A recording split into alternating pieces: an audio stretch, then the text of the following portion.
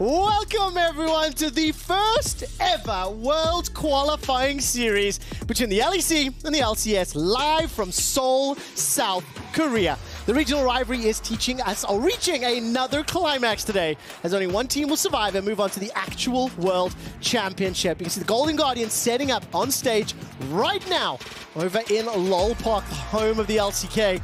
And our boys, the BDS, about to put the smackdown on North America once more. Thankfully today, I'm going to be joined by at least one analyst from each region. The losing region, Raz from the LCS, as well as the winning region, Gulborg from the LEC. Jibby, what could possibly go wrong today? Nothing could possibly go wrong. We got this in the back, BDS 3-0. We're looking at it. But Raz, how are you feeling today? Feeling pretty good. I feel like you guys are just trying to get this out because you know how the day's going to end. Listen, I saw Reddit, and the explicit request of the people was to be as biased and inflammatory as possible. I'm just giving the people what they want. So let's talk about why we are here and what exactly we are doing.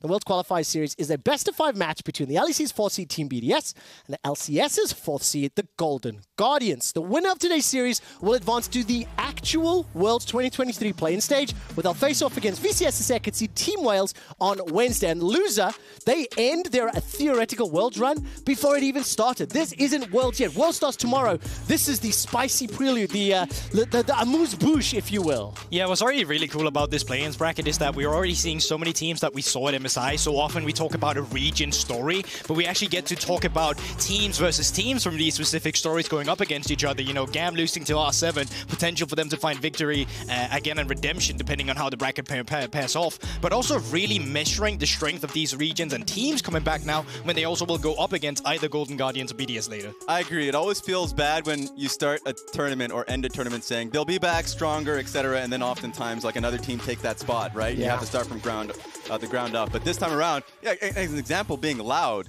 that team coming in on a three-peat, looking stronger than ever. These are the things that I feel like I live for, that I'm going to be excited to see.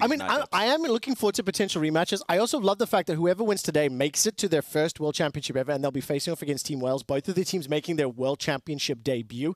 So that's all to come later on in the week. As you can tell, we're having a little bit of fun. The energy here in the studio is quite spicy. So let's spice up this regional rival a little bit more.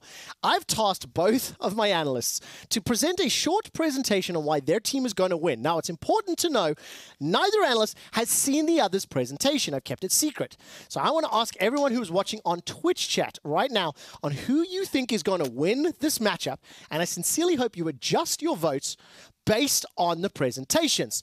So Raz, seeing as though I'm expecting you guys to lose, I think I'd love you to teach me about the Golden Guardians. Everyone remind at home, twitch.tv/RiotGames, that's where you vote. Raz, Golden Guardians presentation, go. Ignorance is bliss, quick shot. Because all of you guys have been talking for a little bit. You guys have no idea, and I'm here to educate you. Let's start from the very start for Golden Guardians as a team in Spring Split. The fact that they went to the finals of the LCS. So as we swipe and get to see what we see from Golden Guardians, an amazing moment that they have here. No one really expected it, but they continued that. Exactly. So that was beautiful from them. And then they were basically a greater sum of their parts, but then they go into Summer Split winning individual accolades. Licorice and Huhi getting first team All-Pro. Huhi, the first time in his career, being able to hit it.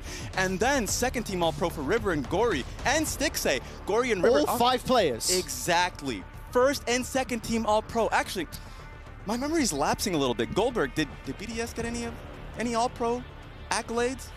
Don't worry about it. No, they did not. They did not, Raz. The answer to that they one. Did not. Yes, exactly. Yes, they did not. Yeah, so success across the board. And as we move on to the next slide, question for me is how did it all happen? Because not only are we talking analytically, are we talking about just how we've seen them play on the Rift, it's the blessings as well. As long as you rub this head, don't worry about that. As long as you rub this head, you get to see blessings from this team. A coaching staff, basically winning coaching staff of the split in Summer Split because of the continuity they had. BDS, did they win anything from that? No, they didn't. They didn't. So then we go on to the next slide, man. Because what we saw in MSI was the culmination of all that success. Winning that game versus BLG. Are we taking losses now as a win? They got a game in that series. Fair enough. GG and GG. This means that by transfer properties, Golden Guardians is better than GNG, right? That's what you're saying? I love that you're following this. I love that you're following. Can BDS do I got to push you along. Let's get to the next slide. All right. And we move on to the next one, and this is where it all matters. The notable points for these individual players. Everyone wants to look at the top lane, right? You love to see Licorice versus Adam. Licorice, man, like, That was big black licorice in action, and it left a sour taste in 369's mouth as we go into the next one for Adam. Oh, man. I actually don't remember this one all too well. It was a double solo kill, but Adam was on the receiving end. Look at Raz, he added the tier. Yes, it was actually quite sad Really for him. stacked, bro. Goldberg, question for you. How do you reckon that tasted? Oh, I mean, you know, I love my salty licorice as well, so that's what I'm ready for later so then on listen, anyway. listen. I think that's who we are. I'm going to move us along to the next one. GB, I think you take the floor. Let's talk about BDS. Let's get it going. That was cool on Golden Guardians. You had some accomplishments coming through. We're not just gamers at BDS. We're so much more. So let's get the first light going, okay? You're not going up against your average gamer. You're going up against professional golfers. You're going up against Air Force pilots. You're going up against the police. You're going up against paramedics. When you play BDS, you play peak human performance, not just in-game performance. That's cool. You have That's full-time BDS. gamers, you have part-time gamers. No, we got everything. We got everything. We knew everything. But also, in the beginning, when I saw we were facing NA, I just thought it was not announced who we were playing against. So I actually had to Google what that was. And Raz, if I move to the next slide, NA, English is not my first language. Could you please read the dictionary of what NA is here? It's actually written there.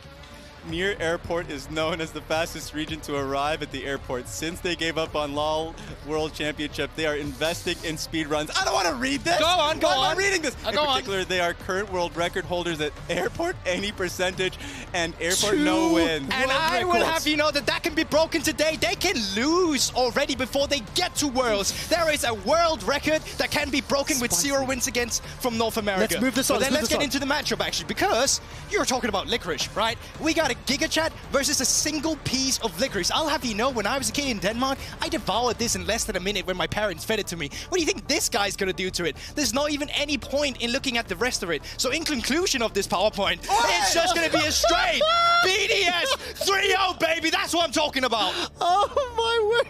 Okay, Raz, any remarks to that one? No. I got nothing. Okay, let's take a second to cool off. I want to know what everyone's voting for in chat. What was the percentage? I didn't see that on purpose. 70% in favor of Golden Guardians. That's what I'm talking about. Raz. That's what I'm talking about. So we've heard from the analysts, we've heard from the fans at home. It's time to hear from the players themselves. Let's tune into some trash talk from Golden Guardians and BDS. Put your shirt back on. No! BDS Info, boosted suckers. I mean, you know, like, He's accurate. first of all, he's like full of Twitter game. I'm not sure why, and also people like to kind of create a rivalry between me and him, but I actually don't get why. Like, we're really not from the same scale, you know. Like tomorrow when we'll just meet, there's just not gonna be a single matchup positive for him. Like, he will just get destroyed, and he won't talk ever again. Point, I love it. I mean, even the EU teams are rooting for us, and No, they we're not. think we're gonna win. So. Wait, which teams are rooting? Who I sold us saw out? Broken Blade tweet that he was I rooting mean, for BDS. it would be funny if like a guy that played in LCK and LPL got an LCK MVP would lose to a bunch of nobodies. It would be quite funny, to be honest. Oh, that is one of the harshest things I've ever heard a player say live on broadcast. Take a second, let's react here. Trash talk from the players. Obviously, it's spicy. I can't believe BB and G2 sold out BDS. Raz, thoughts before we dive into some more specifics? We need more stuff like that. That's all I'm saying. Well, hopefully we have some throughout the day. GB, thoughts before we dive into the pre-match? No, I mean, it's great when players get into it. Obviously, it's just banter, but there's a lot on the line for them as well. So I love it when they get out there and actually get a bit spicy. And I'll say this to you as well. I think both of these teams, respectively, especially on social media and at least externally facing, they're willing to have a bit of fun with this. They're willing to play around.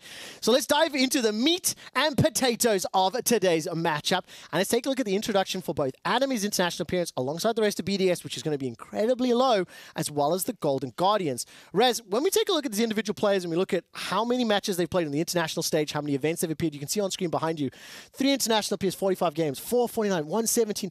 In contrast, we have 6 games and 1 appearance. I mean, experience playing on this type of stage in front of this type of audience is hugely in favor of the Golden Guardians. And this is something that always catches off guard. When we go into an MSI, it was the same thing because the individual players for Golden Guardians is definitely different from the branding of Golden Guardians. Right? Golden Guardians as a brand never made it to Worlds.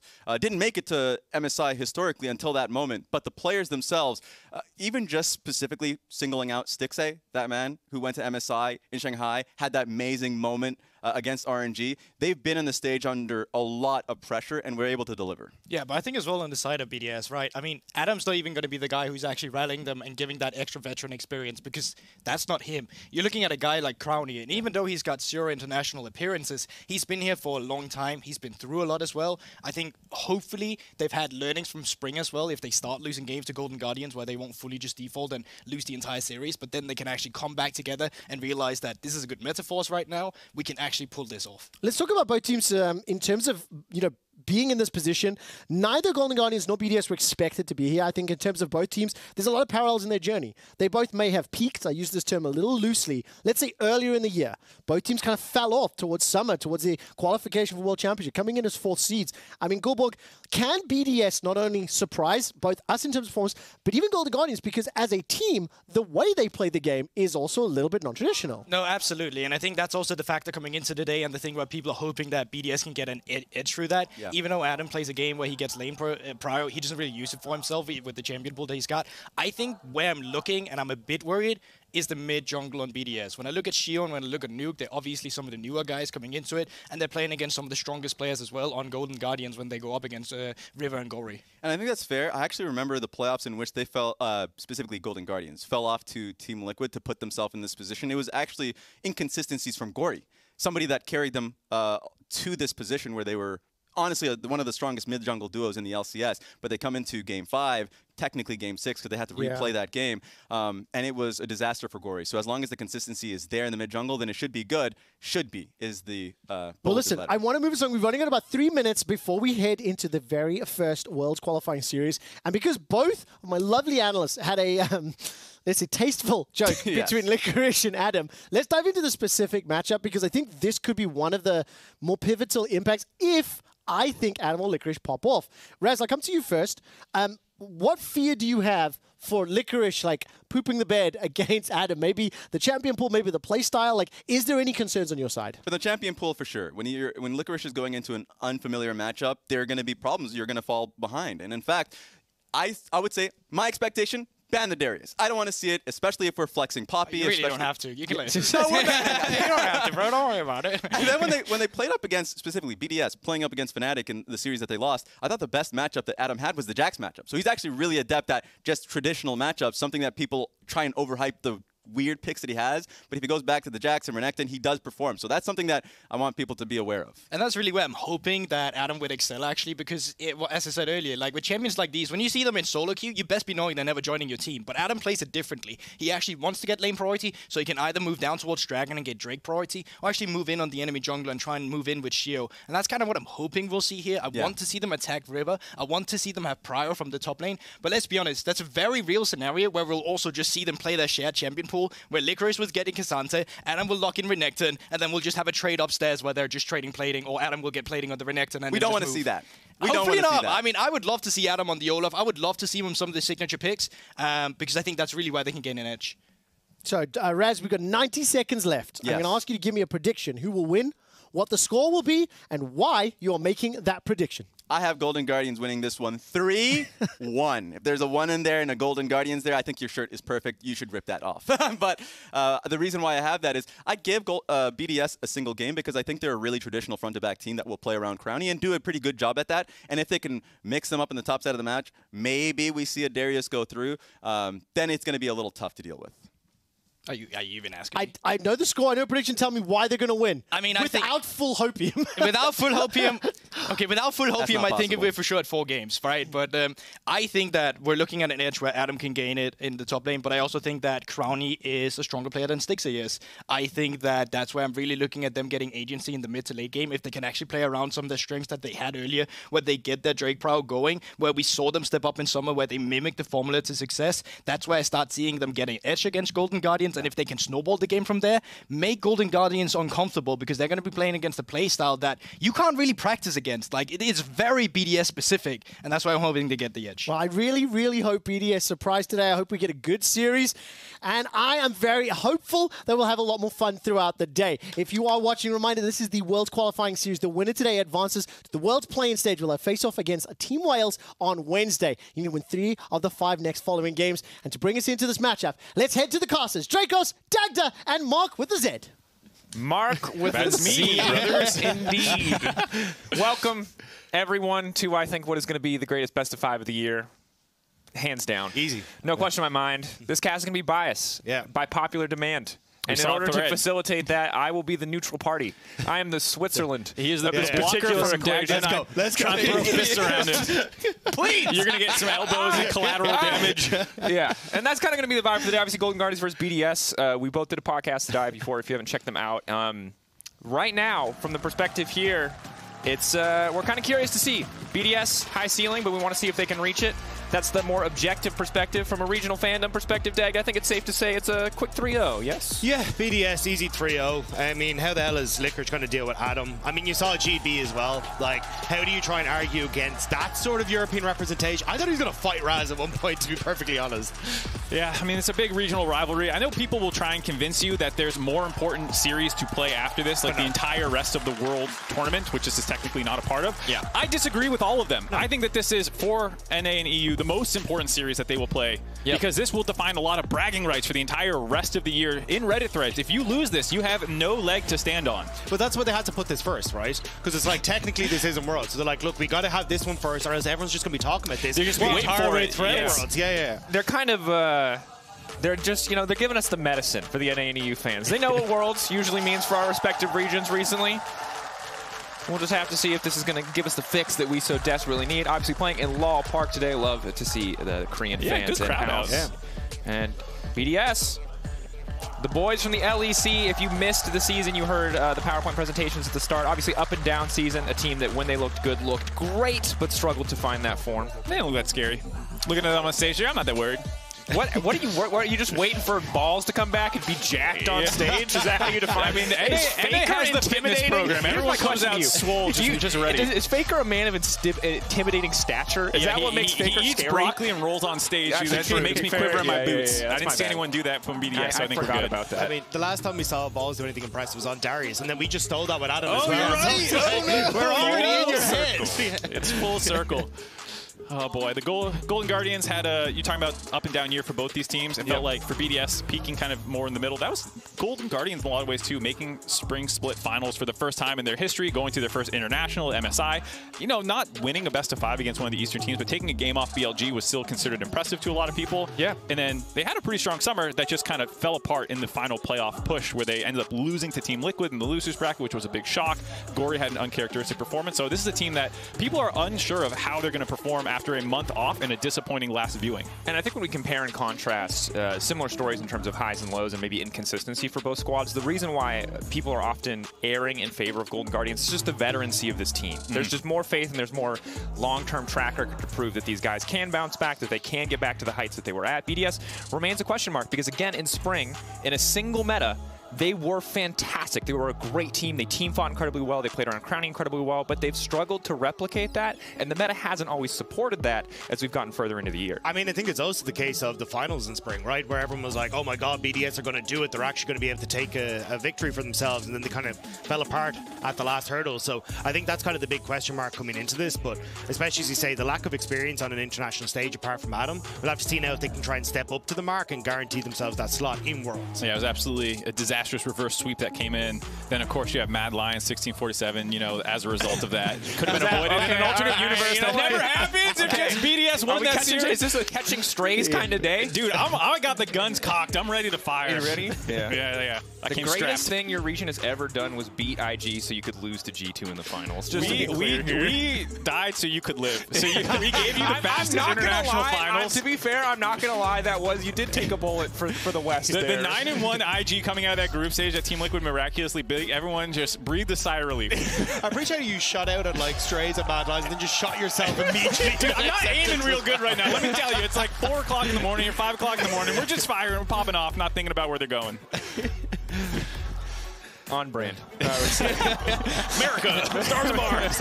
Yeehaw! Here we are into picks and bans. Olaf taken off the board. Respect again for Adam. If you don't know, Olaf, Darius, Renekton, kind of the quintessential picks that made him popular in the LFL. Has a deeper champion pool, but that's the signature.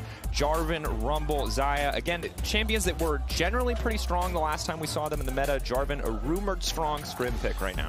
Also a staple for River, one of his best champions. And so if you're just getting rid of some Game 1 staples, like you said, some for Adam, some for River there as well. I will say, though, this is looking pretty standard to what we saw at the end of summer. I thought we'd have a bit of a mix with, like, you know, Senna potentially coming in. I thought we'd see things like the Orianna and the Sivir a bit of higher priority, but not going to be the case. Instead, it's going to be the Taliyah keeping that flex pick open, and I don't think we'll get in this first rotation. I think there's an awful lot of picks you want to go for outside of that, but yeah, I mean, at the moment, it's not looking too dissimilar, to be perfectly honest. Yeah, that was the biggest question looking at the patch. Obviously, there's a lot of speculation in terms of which champions could rise up as other meta priority picks are taken down. Taliyah remaining that flex pick gives her a lot of agency. Orianna is the pick right now that seems to be on paper one of the strongest just because of the chain buffs she has received this entire year. Yeah, Orianna sliding up people's rankings. Nuke preferring standard control mages in a lot of ways. Feels like the Azirs, the Cassios. Yeah. Orianna slots right in there most likely. And so this will be, I think, a lot of the focal point for the North American fans watching is if Gori can bounce back from a weak performance and try and get some advantages over Nuke, who will probably be leaning more towards the control mages. Yeah, and as well leaning more towards those team fights, right? You know the BDS likes to try and play for these dragons in the early stages.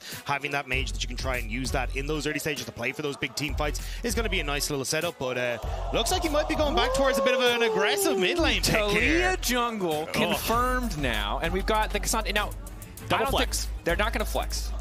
They both play Yone and they both play Cassandra. Okay, so I was aware, but I wasn't sure if they're willing to play the Cassandra mid lane. I could see how it would be solid into the Orianna, but I feel like after all the nerfs, not quite as powerful as it once was. Dude, we don't read patch notes in the NA. We can't read. We can talk about patch notes. I appreciate that you've decided, like, the way that you get not flamed for being biased in this cast, you're like, I'm just going to trash everyone. I know who I am, all right? And literally is not it. Yeah.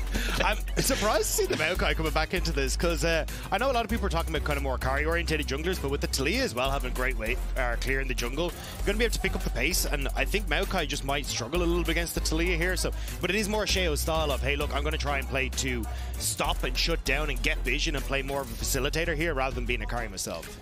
And I was just going to say that I think right now, Golden Guardians are obviously drafting themselves into a situation where they have champions that are very strong in specific scenarios outside of Taliyah, who I think is universally strong. And on the opposite side, for BDS, it's safe. It's stable. It's going to scale well, which is kind of, again, when they were at their best, scaling is what they did. The question now is, what do they bring out from Crownie? And is this a good thing that they're drafting stable, or is it going to be a problem if something like this Yone pops off? Yeah, this is Golden Guardians when they were at their best, kind of bread and butter, taking flex picks, doing interesting things in the draft, and being aggressive with them, having very high combined kills per minute, a lot of three-man roams toward mid lane to kind of key off Gori's aggressive champions, and that was what was kind of lacking in the playoffs. So we'll see if that can bounce back here. On the draft, just in terms of the changes, I know there's a lot of conversation about practice time in Korea. Sure. There was this belief that Golden Guardians was going to get way more. I think they showed up like a day or two before. There's very little difference, There's very little difference in scrim time, and this is the first series that we're going to see on this new patch for Worlds, and it might be people taking it a little cautious for their first game going to staples like the Maokai. Yeah, I'm curious to see, though, what the game plan is here, because I was looking at a lot of AD carry bans. Xayah, Ezreal, Kalista, now all taken off the board. Kalista definitely starting to rise up in priority in that bottom lane, getting that bit aggressive. So we've seen things like Caitlyn and Lucian as well, those other lane bullies starting to come through, but Kai'Sa is there as kind of the other one that's kind of slipped through from meta's past, but it means you do have opportunities here to try and go for some sort of counter pick if you'd like to. And this is okay. Support Amumu for huhi. One of his kind of pocket picks that he's played a couple times, but not that seen by other teams. Yeah, it was obviously really popular last Worlds, I believe, with MF, but very briefly at the start of the tournament, fell off very quickly. Once people figured out how to play against it, I think it lost a lot of steam, but still overall an impactful pick. You know how powerful the ultimate can be. And to be honest, I like what Golden Guardians are doing with this composition. You have a lot of champions who want to dive into the backline. Kai'Sa can just immediately follow, and we have, we have scale the most quintessentials BDS. And here's the thing, EU fans, I'm gonna tell you right now, if they're gonna win this game, it's taken 30 to 40 minutes. You can come back in 40 minutes. You come back in 40 minutes if the game's still not going. It's not looking good. But Golden Guardians on the other side are going to have to try to blow this wide open because Crownie is an excellent late game AD carry. If there's anyone on this team you can rely on to carry a game when we get past 2-3 items, it is Crownie. And I think that that's going to be a tall task if Golden Guardians cannot blow this game open. Yeah, Labrov on his most played from Summer Split, 8 games of Rakan, grabbing that one, so that's a good look for them. And yeah, this is the most like standard draft you can possibly imagine. Basically, Renekton topside, Maokai jungle, Orianna Sivir, just a Sivir comp with some engage with the Rakan as well. Going up against crazy AD focus. The Kai'Sa build that's most popular right now is actually more of a lethality build and not the kind of AP Kai'Sa that you saw before. We'll see where he ends up going because they otherwise are seemingly low on magic damage beyond the Taliyah. Yeah, I mean, it does feel like, though, you've got what you're kind of looking for Golden Guardians, right? They like to try and play around this mid-jungle. You got a super strong mid-jungle you can play for, especially like Orianna. She doesn't really want to try and go for these skirmishes early in the game. Like, I know even when we look at the builds that we're seeing from Orianna, she tends to go more towards like the Luden's Echo Shadow Flame versus what it would have been the more heavy scaling items that we used to see, and like you'd go for a tier item and then you kind of become strong at like 2.5 to 3 items. She does come online a little bit sooner, but I think if you're looking at Golden Guardians, trying to play through this mid jungle seems to be your way forward in this game. Definitely. Feels like that's the case. I think the person that people want to keep their eye on is Adam. That was who, worldwide, people who were kind of talking the most about as an individual player in this series. Even in the LCK, Cloud Templar was talking about him. Wolf likes him. There's a lot of people who like watching his playstyle. And so we'll have to see if he can get some mind games in on Golden Guardians early on. Level 1s for BDS are also pretty crazy compared to a lot of the things that we see more standard in North America. Yeah, she's notorious in scrims for trying anything and everything at level 1. One of the most hated players to scrim against because of it. El Yo-Yo complaining on the E4 podcast earlier this year.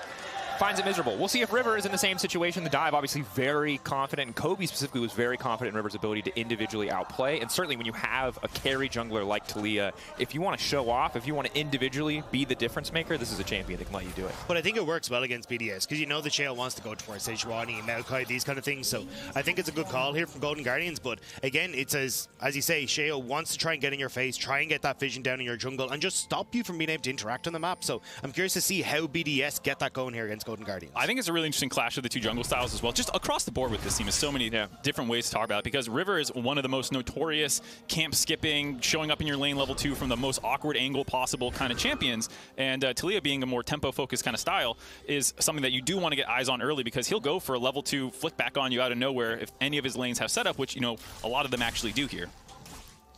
And it's interesting because I think with players like, you know, Malrang not doing as well this year, EU fans have been missing out on a lot of the level 2 psychotic plays.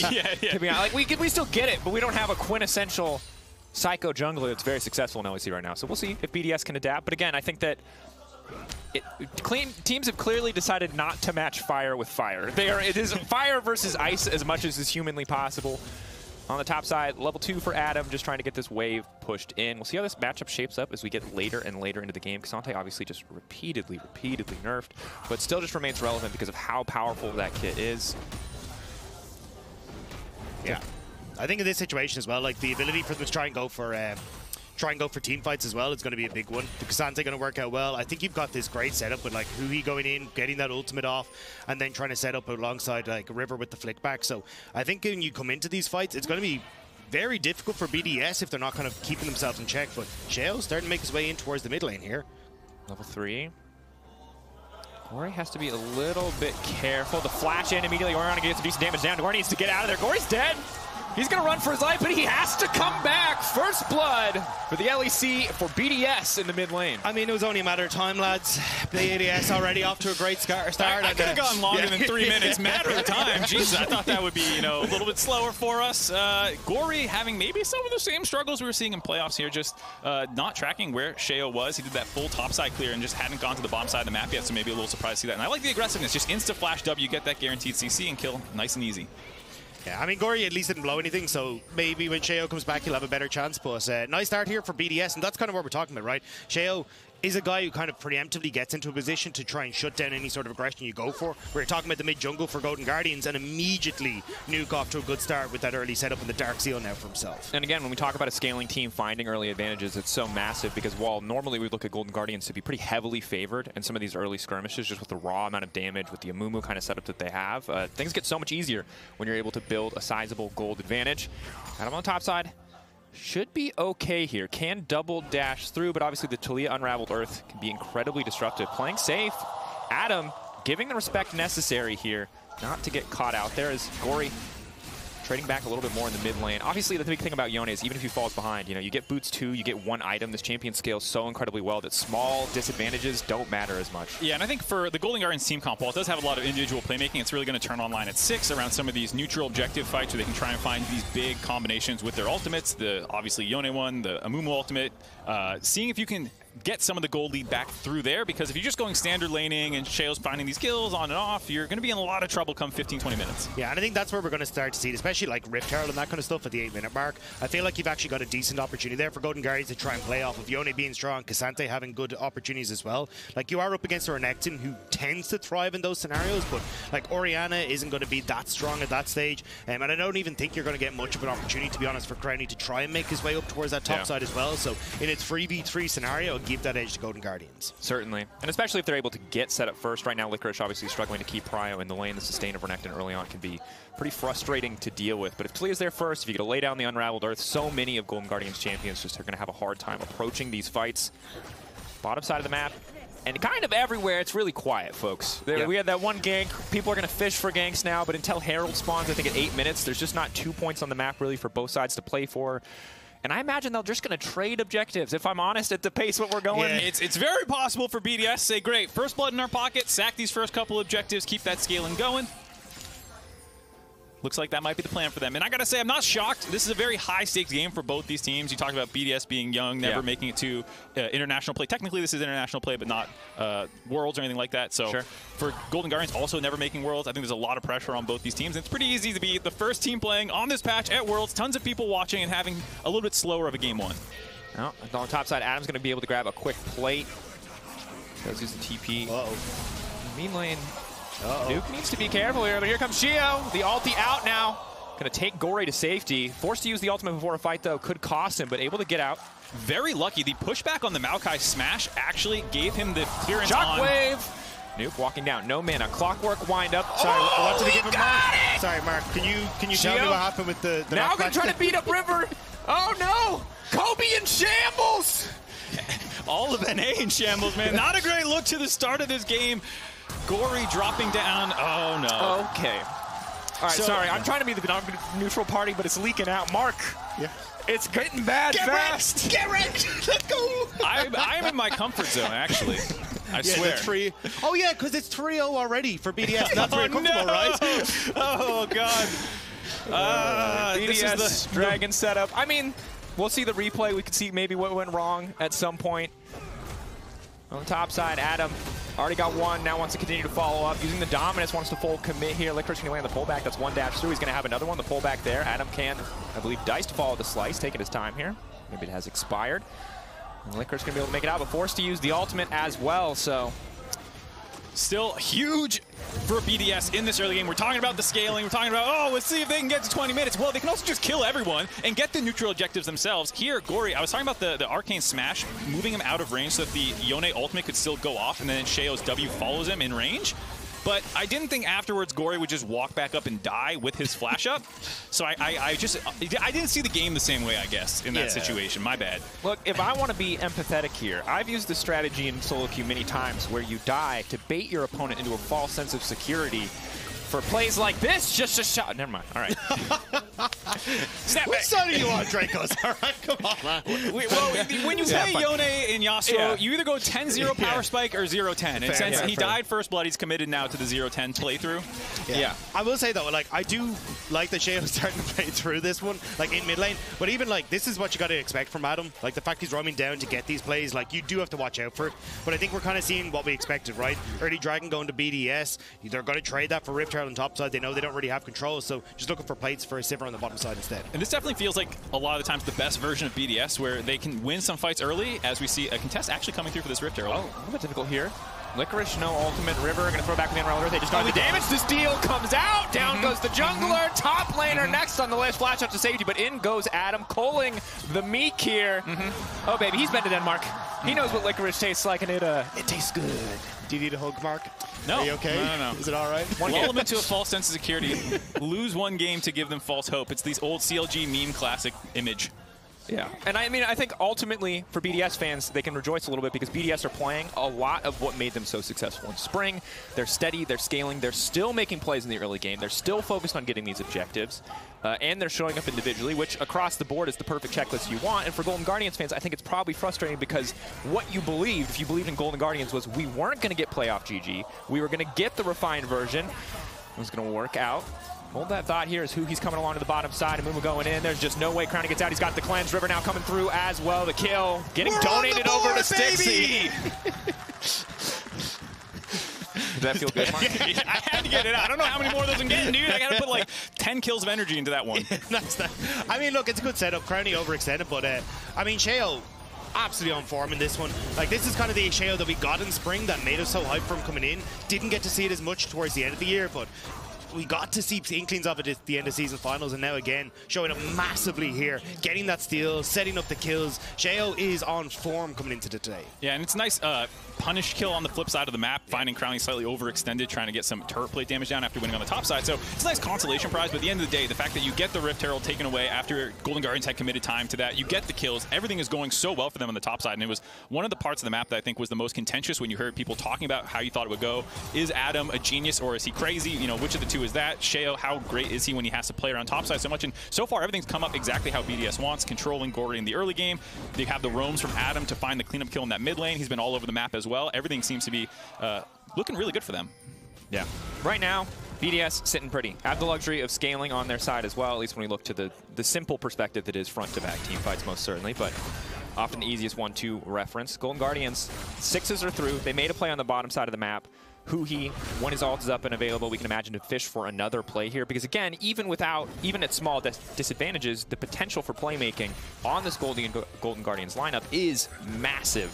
Should lead to at least a few more kills if they can find the angles. Yeah, I mean, you can see the amount of vision that's been invested by BDS on this bottom side. They really want to make sure that they're able to play around this bot end and try and find success. Sheo was thinking of using that Rift Herald bot side, couldn't really find an in, so is now going to move it in mid lane instead and just try and snowball this Orianna even further. Yeah, it's absolutely disgusting. Plates going down in every single lane at the same time for BDS. They have CS leads in every single lane as well. They've had the kill advantage, and they have a lot of map control now, getting tons of wars down the bot side of the map. They also have some on the top side to make sure they can track River and not fall prey to any of these kinds of ganks. No. Also the fact, Andrew's Anguish already completed. Like, this Orianna is so accelerated. It's kind of disgusting. You guys should stop building items for a little bit and give us a chance to catch up. It's kind of unfair that you have mythics and we don't. I thought Riot was about competitive integrity. What is this? I mean, in Europe, the shops aren't even open yet. So you gotta play by, like, the time zone, right? Oh, okay. Huhi in a decent angle here, spotted out, but Sheo gonna get a nice knockback still. The curse of the Sad Mummy coming in. We're gonna get the flick back, massive damage on the jungler, and another kill donated over to Stixxay. Licorice immediately gonna get the cancel. Big potential moment here coming in for the side of the Golden Guardians, but Stixxay gonna get taken down by Nuke. Gori off to the side, completely whiffs. Now forced to snap back here. Where's the follow-up? Adam now gonna win the 1v1. Licorice denies the TP, but it costs him his life. Huhi now trying to body block the flash forward from Nuke. Nuke on form today, playing like he did in the season final. Oh, it looked so good until it didn't. I saw the cancel. I was like, oh boy, we have definitely overextended, but BDS taking those early advantages and really hammering them home there. And as well as you say, like, this is what we were kind of alluding to, was like, this kind of feels like a meta for Nuke, and he's popping off in this one. Yeah, you can see nice interrupt by Sheo. Makes them have to commit a lot of resources to find this kill. That's almost everything to instantly destroy him. And then the pincer comes in from Crownie and Nuke at the same time. Nice re-engage by Labrov to find these targets, and then force them to scatter before Gori can even get involved. And while it's a nice interrupt by Licorice, you do lose that 1v1, so cost him his own life to try and stop Adam from getting involved in the playoffs. Still went BDS's way. And this is where BDS are most dangerous. They're winning fights on that bottom side. They're just getting second dragon, as you can see in the picture-in-picture there. And now they're going to be like, okay, well, Golden Guardians, what are you going to do? You got to come and fight us now. You got to try and prevent us getting this third, fourth dragon. But you're not really in a position to when we've got this big Orianna. Crownie's now picking up what he needs as well. And when you come to team fights, like, that ultimate from the Maokai is so difficult to deal with when you're such short range. And the thing is, too, the later and later we get into this game, they're just going to be able to have such clean control of an objective. You've got the Maokai, you've got the Saplings, you've got the Maokai ultimate, and for a lot of these champions, they're great divers. They're great divers when they've got an angle, when they don't have to walk face first into a Maokai, when they're not behind in gold. So much of what Golden Guardians wanted to do with this composition is going to be shut down by the fact that BDS have any kind of advantages. They're going to be able to get objective set up first, and certainly because they have such a large advantage at this stage of the game. That's where I was going to go a little bit earlier with the early game for them is while they are not like this usually insane early game team, they have won a number of them where they get early objective control, get a couple kills in their back pocket, and because they already also draft scaling, it just jumpstarts you so much further to their team fighting where they are also very, very good. So this is one of those games where, you know, round or Dragon Fighter 2, maybe a full send a couple more team fights for Golden Guardians, but already it's kind of hard to not have your mind looking at game 2 when you're 6K down against a full scaling team, kind of. Yeah. You should probably send it the main team instead of the academy team. That might help, yeah. Yeah, they're just giving them some extra rest. You know, they're getting used to the Korean time zone, I'm sure, or something. Remind me, this is your, like, basically your second seed, right? That's what I heard. That's some old school thinking. No, NRG is actually definitely the best team, and TL is our third best, and yeah. Golden Guardians fell off for sure. They're ready to disown them after a single game one loss. I'm nervous that I'm going to have to be you next game. It's going to be me and Dag to be like, yeah, you know. This is, you know what's funny is every time I come over to Europe to do like an EU versus NA game, this was like last year at MSI, did some of the G2 ones. We're like, yeah, we're going to like talk smack and have really fun. And then G2 just like destroyed us and railed us. And I was like, yeah, I can't really fight back, guys. To be fair, Mad Lions EG was the same. Can we get a close series? That's true. I did get to cast that one, and that was also a rail. And now here we are, not looking very good. Kind of, it's not. We need it to be close, or it just feels mean. Let's go 5 games. Let's give the fans something to enjoy. Yeah. You know, if you're a European fan, you woke up at 5, 6 o'clock to watch this game. Don't 3-0 them. Let other people wake up and enjoy it. To be fair, if you do 3-0 them, they'll be able to get to work on time. So, you know. Or you can even watch the entire series before work. You know? Hey, yeah. Just over a bowl of cereal. on the lunch break, put it at 2x speed, get through the whole series. Yeah. It is looking tough. And again, I think when we talk about scaling, it's important to be clear here. Renekton's not a bad laner. Orianna's not a bad laner. Sivir and Nakaisa isn't a bad lane either. So I think the big window of opportunity we're hoping to see from Golden Guardians was around 6, was around these early objectives because of what their alts can bring to the table, their characters can bring to the table in these skirmishes, and they just didn't get a chance to do that. They were already behind by the time those opportunities came up. Yeah, I think that's the big one. Like, coming into the next one, if Gori can try and just keep it a little bit safer, like get early vision down to stop Sheo having an influence in mid, I think this could be a very different game. So I think it kind of just snowballed out of control, but it still means he should have a decent opportunity to just bounce back in game 2. Yeah, hopefully game 2 is a new look for them. But I will say for the BDS side, they didn't do anything crazy, which you sometimes seen them. We're trying to help you, Mark. I know, but I'm looking at both sides here. Wait a minute. I'm an objective, unbiased analyst. You're telling me right now that someone has level 3 ganked mid lane as Maokai with Flash W before? You're telling me that's not crazy? I think Sheo is the first human being to ever consider that possibility. To combine both the Flash button. We've never seen that before in history. That was an S tier guy. Just saying. Sheo, what was that? My look point at the moves, look at the plays. My point was they didn't do any of their level 1 stuff where they can get kind of crazy. I mean, Adam didn't pick one of his weirder champions. Like this is, it's pretty much vanilla ice cream the game, and vanilla's great. It's the foundation for countless delicious flavors, cookie dough, etc. But yeah, I know what you're saying. And I think that for Golden Guardians, the concern here for me, if I'm a Golden Guardians fan at this point, is this feels like a Golden Guardians kind of composition, and when this hasn't worked, what else do you have? Is this just a first shot, a Hail Mary, like let's try something weird, or is this what has been working in scrims? Generally speaking, Golden Guardians are a very diverse team. They can play multiple play styles. They have different champions, and so I don't think that this is like a one shot, this is all we got. If this fails, then we're just going to run it back 2 more games, and this is all we can do. So this is a bread and butter kind of composition with a lot of heavy dive and focus on engage. Sure. But to be fair, like we said, in playoffs, they were struggling, and it was Gori who was getting beaten up a little bit in some of these series. So it is concerning to see in the first game that he is running into that problem. He is someone who has had some problems, you could say, potentially with choking in some high-pressure situations, both in the PCS a long time ago, in some finals, as well as now that there was pressure on them in summer, losing in some of these series. I also think it's like, because you end up with that much mid-pressure coming through from BDS, it kind of shut down the person I was really excited for in Golden Guardians, which was huhi. Like, huhi's been so good at like roaming mid, making early plays, like getting out onto the map, but it feels like we just haven't really had a chance. I mean, he was first All-Pro team as well, right? Like, I was expecting to see a lot of movement out from him, but I think with Crownie and Labrov having a ton of push and bot, and then just how poorly mid has gone, it feels like kind of the early setup that Golden Guardians have been successful with hasn't been there. Yeah, and I think that because the lanes fell behind so soon, they just had prio across the board. I mean, Adam got so many plates, 4 or 5, I think, at the end of the day. And at this stage, you can't really move on the map. It's going to cost you so much in terms of just raw gold value. And for BDS, they don't need to do anything fancy at this stage of the game. They've got pressure where they want it. They can set up for objectives first. If they play it slow and take their time and are diligent about vision control, it's very hard for Golden Guardians to find an angle. And correct me if I'm wrong, but generally speaking, BDS was not the team to burger flip Barons from ahead and throw 10K gold leads. No, I'm real sorry. No, that's not how it goes. Do I got any? So Okay, see the to beat- three dragons okay, are at the well- top. That's their game. They're just gonna go and fight you, dragon, and then it's like, yeah. I'm sorry, man. I think they'll throw. No. No. That's okay, man. Look, sometimes in game Look, you one, get 'em in game bread two. and butter Yeah. compositions You got become us. mom spaghetti compositions very soon, you know? Yeah. Maybe just little nerfs. Just got to get it out. I mean, clearly you just need to ban Renekton, Maokai, Orianna, Sivir, and Rakan in game 5. Yeah, sure. Game And 2. that's what your 5 bans are for, really. Yes. The exact That's composition how, they play with. You're a former coach. That's how drafting works in League of Legends. You just ban what... According to Reddit, absolutely. The thing that won was the problem, so you should have banned that instead of whatever opportunity cost is. I've never heard of that. It always feels just on the cusp of personal with you, Mark, and I enjoy that immensely. It's like, are you referencing something? Specific? Adam pulled back, but he's a beefy boy, and in come the cats. And GG just going to get shredded through Stixxay on the backside. Instantly, Labrov goes in. The shockwave combo. BDS from start to finish taking control of this game, doing it in style now. As they break into the base of the Golden Guardians. This could just be the end. Are we going to get a Dancing Herald? Probably not. It's got 90 HP. But the fact that I had to ask that question says a lot about this game one. I think they're going to go for Wait it, a though. sec. Dancing Herald. I got to say, this is a statement. No. This is a statement. It's gone. All right. And It's still a statement game. At least it's post 20 minutes, all right? At least it's BDS something. striking first in the World Qualifier Series. Are you awake, Europe? It's the time to be alive, doubters. You can still doubt. It's only game one, but we're feeling it here. We woke up 4 a.m., but damn, we're awake now. I'll tell you that much. Except for Mark. Mark is sad. But Nah, I'm chilling, dude. That was a great game. I had a lot of fun watching that one. BDS coming out game one, guns firing, feeling good. Woohoo! Yeehaw, partner!